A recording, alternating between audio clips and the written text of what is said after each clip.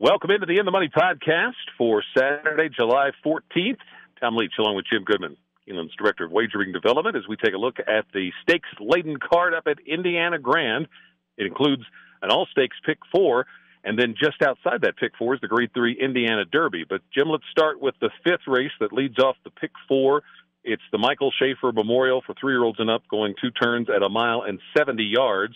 And Seeking the Soul is a big favorite in here, coming off a layoff. Where did you land?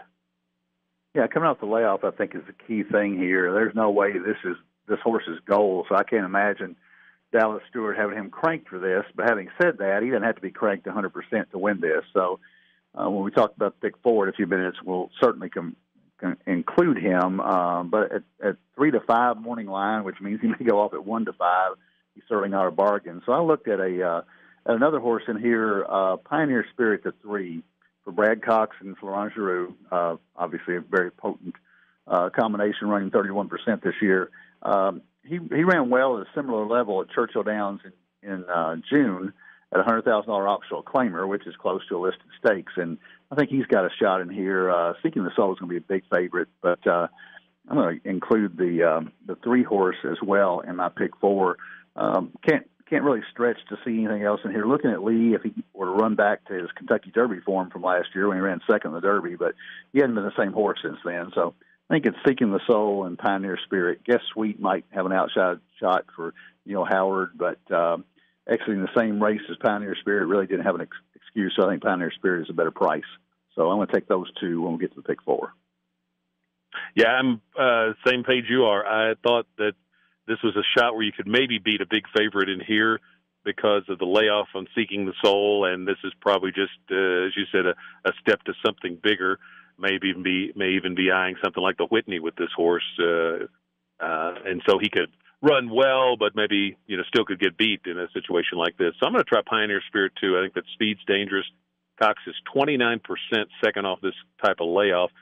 And this horse has a couple of buyers that are good enough to match up to Seeking the Soul. So on his best day, Pioneer Spirit would have a shot. So with the speed and the layoff for the big favorite, I'm going to try to beat him with Pioneer Spirit too. The only other horse I would throw in there, and this horse is entered in another race that we'll talk about later, a horse called Nonetheless. There's a 7 in here. And the angle for me on this horse is this horse was claimed by the trainer who claimed Matru earlier this summer, and really turned that horse around. And that was a horse that had some back class like this one, and he claimed him and got a 3rd place position, nearly got 2nd in the Grade 1 Stephen Foster. So just off the job that he did with Matru, I'm going to throw in Nonetheless in this race as well and include him in a pick 4. But there's one of these spots he's obviously going to scratch out of. The 6th is the Indiana General Assembly Distaff. It's fillies and mares going 1 mile and a 16th on the turf. I thought this was a spot where it was hard to get really high on any one horse. So I looked for a little bit of a price, and I went to Queen Caroline, the 1 horse, second off a layoff, 2 wins on this track, which I thought was a nice angle, and working well for Michael Matz. So I'm going to track Queen Caroline. I think Race Espa, the 6, the 4, Lovely Bernadette, are certainly the 2 to beat in here. I'm going to throw in Hachi as well. Gets first time for Brad Cox, and I get one of the top local jocks to ride. So I'm going to throw in Hachi as well, but on a tier below those other 3. How about you? I think Lovely Bernadette can be favored here. She got a great trip in the Mint Julep, came from just about last and ran him down the stretch. And I thought Race Ipsa actually was my favorite in that race and went off favored at 2 to 1, and she didn't get that kind of trip. She was steadied into the first turn and never really got running. I think she's going to bounce back here. Her back class may show in this race as well. I would call it a toss-up between those 2. I would throw in Lovely Laurie, the outside horse, Indiana Grand 1 for 1, and happened to be this race last year. So the defending champion comes back. She's not gotten back to that level this year. Looks like she's had a couple of glitches in her training, but she had a good tune-up at the Lady Canterbury $100,000 stakes that might get her ready for this. So looking for her to second back off the layoff to run big. So I'm going to use those 3 with Lovely Bernadette being a very slight favorite. Race Ipsa would be very close if I was looking at a win bet. Seventh race is for the boys on the turf at that mile and the 16th distance. It's called the Warrior Veterans. Where did you land here? I landed all of them here. I've got a strong opinion in the eighth race, and I had some money to spend, so I really don't have a strong favorite. You got to look at Brad Cox's dot matrix for Giroux. Every time you got those two, you got to include them. I can make a case for fifth title for Ian Wilkes. I can make a case for CM Reap for Ben Colebrook, the two. But there aren't a whole lot of horses I can toss here. If you look at their buyer figures, it's the most evenly matched race I could see. So instead of taking 5 or 6, I'm just going to hit the all button and hope to get a price here. So if I had to pick one, I would probably stick with Brad Cox's horse. My Barely, the 5, also looks really good off that $100,000 stakes race at Canterbury. But going to go with the all button. Yeah, I couldn't argue with that. I took 5 in here when we get to the pick 4, and Dot Matrix is my win pick. I think this horse is in career best form. I think this is a softer spot than he's caught in his last 2, working well for Cox and Giroux. So I like this one in there. Mr. Barely, it looks like a much different horse in the 2 starts off the freshening, and I ended up using him last time up at Canterbury and caught a nice exacta that night because the more I looked, I thought, boy, this horse looks like he's really improved after that layoff. If he could run back to that number that he ran at Indiana, I think it was an 88 buyer, and he improved on it. And so now he's coming back to Indiana. So I think he's really dangerous. I think fifth title at a price is definitely interesting in here. CM Riep, if that's how it's pronounced, I'm going to include that one. And then this is the other spot where Nonetheless is. So if he goes here, I would include him on my ticket as well. Eighth race is the Grade 3 Indiana Oaks. I suspect we're on the same one here. I couldn't get past Talk to Me, the 5. Her last 3 buyers, this 3-year-old filly is going a mile and a 16th, and her last 3 buyers are better than anybody's in here. The distance is the only question, but I don't think it'll be a problem. Harbor Lights and Kelly's Humor, if you want to use an exactas or try to beat her, those would be the ones, but I just couldn't make a case to beat what's going to be a really heavy favorite here. How about you? Yeah, I would finish my pick 4 with a single. That's why I'm going all in the leg before this. So don't think there's going to be any surprises here. There's no Monomoy Girl here, and she ran within 2 lengths of Monomoy Girl in the Acorn. Unless she just doesn't like the track. I can't imagine her losing this. If she did, I would use Kelly's Humor just because of Cox and Giroux. Again, so we sound like a broken record, but you've always got to include them. And that would be it. That's an easy one for me to handicap. Talk Verve to Me. This wraps up the All-Stakes Pick 4, so let's take a look at that ticket now before we do the Indiana Derby. I started off with 3 horses, but one of them's Nonetheless, who might scratch. So 2, 3, 7 in the first leg. Then I'm using 1, 4, 6, 8, the 4 that I mentioned in the next one. Going all 5 that I mentioned in the next one, which is the 1, 2, 5, 8, 9. And then I'll single Talk Veuve to Me. If you want to give yourself a shot at a price, because Nonetheless is going to scratch out of one of these spots that I've got on my ticket. So, Steve Asmussen's always dangerous and big days, so you could throw in Harbor Lights, double the cost of the ticket, and give you a shot to get a better pay, but I really don't think they're going to beat the big favorite in there, the Indiana Oaks. What's your pick 4 look like? Okay, my pick 4 is 2, 3 in the first, Seeking the Soul and Pioneer Spirit. Using 3 horses in the second leg, the 3 horses I talked about, 4, 6, and 9. That'd be Lovely Bernadette, Res Ipsa, and Lovely Lori Ree.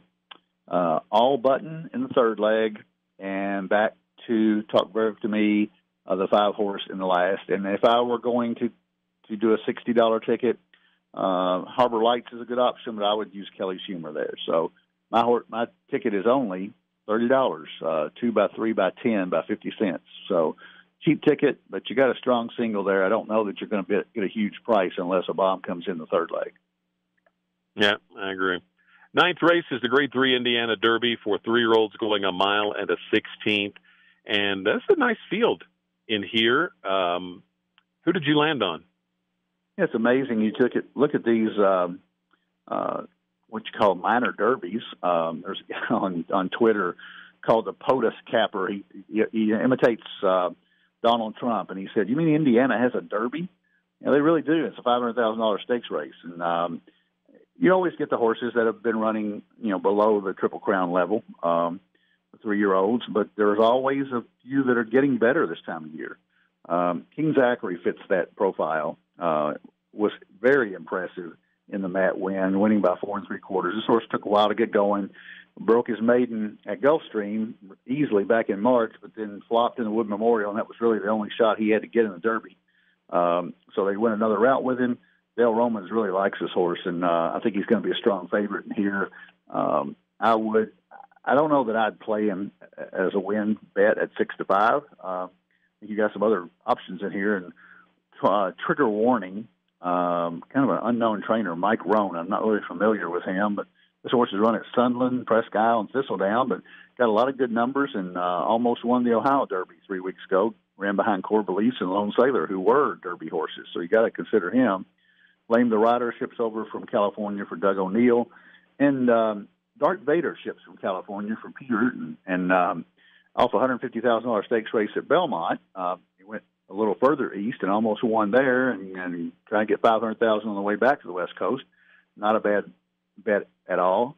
Title Ready ran well in the Ohio Derby and get 12 to 1. That's a bargain on that horse. And if it rains, you can bet on Funny Duck, who won the Pat Day Mile on Derby Day at 39 to 1. But I think Indiana Grand looks like a decent weather for Saturday night. So if it's not a wet track, I would give the edge to King Zachary. But for a win bet, I might look at Dark Vader or Trigger Warning. You've got a Triple Crown in here. King Zachary and Funny Duck ran on Derby Day. Title Ready ran on Preakness Day, and Dark Vader ran on Belmont Day. Well, I ended up on King Zachary on too. Those days are pretty good races. Yes, they are.